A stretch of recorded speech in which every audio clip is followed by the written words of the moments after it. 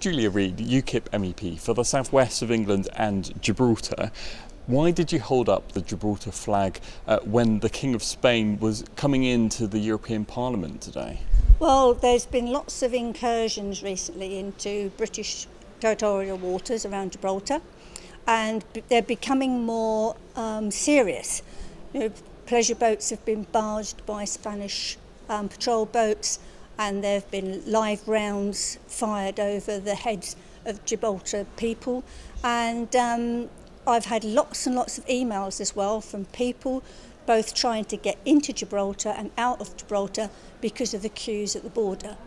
And as you know, there's this issue. Spain maintains that Gibraltar is Spanish, but of course we in Britain, in particularly UKIP, maintain that Gibraltar is British and should always remain British as long as the people of Gibraltar wish to remain British. What were you trying to achieve then by holding up this flag?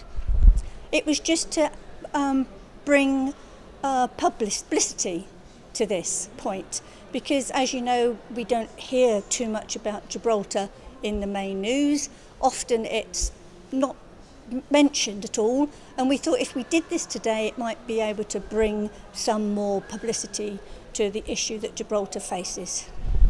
Do you think the King of Spain noticed your flag, and is it not a little bit disrespectful to a head of state to be holding a flag up whilst he's here on a state visit? We didn't actually hang the flag up in front of him.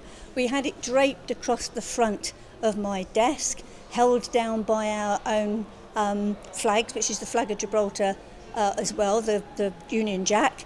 And but he could see it. It was in plain view. But I don't see what's wrong. I represent the southwest counties in Gibraltar, and I don't see that it's disrespectful to actually have the Gibraltar flag hanging over where I sit in the European Parliament.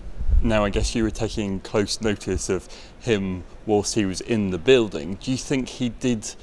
You said it was in sight of him. Do you think he noticed it? And do you think it will have caught his eye? I think it probably did, yes, because it was quite obvious from where he was standing. You could see the lovely, beautiful Gibraltar flag. What then is the future of Spanish-Gibraltar relations? What do you want to change? You clearly want something to change because you've been raising this in such a visual way today.